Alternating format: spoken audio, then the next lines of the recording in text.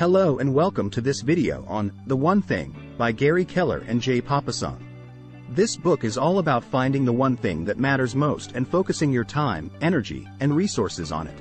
In this video, we will be covering the key lessons from the book and how you can apply them to your life. Lesson 1. Focus on your one thing. The first lesson from the book is to identify your one thing and focus on it. The authors argue that success in any area of life requires focus and the ability to prioritize. They suggest that you should start by asking yourself a simple question. What is the one thing I can do such that by doing it everything else will be easier or unnecessary?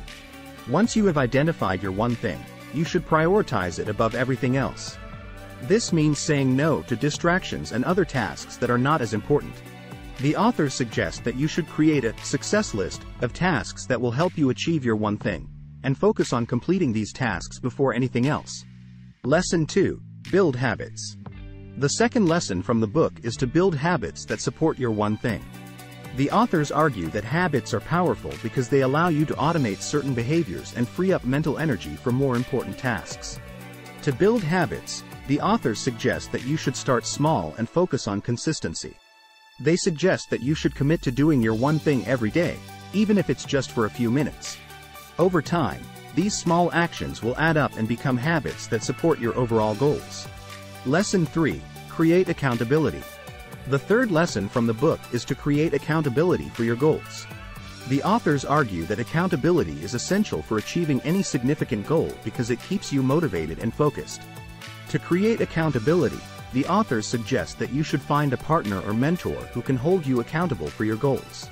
This could be a friend, family member, or professional coach. The key is to find someone who will push you to be your best and help you stay focused on your one thing. Lesson 4. Learn to say no. The fourth lesson from the book is to learn to say no. The authors argue that saying no to distractions and other tasks that are not important is essential for achieving success in any area of life. To learn to say no, the authors suggest that you should start by setting clear boundaries and priorities.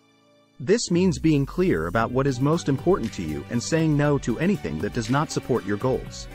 They suggest that you should also learn to delegate tasks and ask for help when needed. Lesson 5. Focus on your health. The final lesson from the book is to focus on your health. The authors argue that your health is essential for achieving success in any area of life because it provides you with the energy and focus you need to pursue your goals. To focus on your health, the authors suggest that you should prioritize sleep, exercise, and nutrition. They suggest that you should also take breaks throughout the day to recharge and avoid burnout. In conclusion, The One Thing by Gary Keller and Papasan is a powerful book that teaches us the importance of focus and prioritization. By identifying our one thing and focusing our time, energy, and resources on it, we can achieve success in any area of life. We can build habits, create accountability, learn to say no, and focus on our health to help us achieve our goals. So, what is your one thing? What is the one thing you can do such that by doing it everything else will be easier or unnecessary? Find your one thing and start focusing on it today.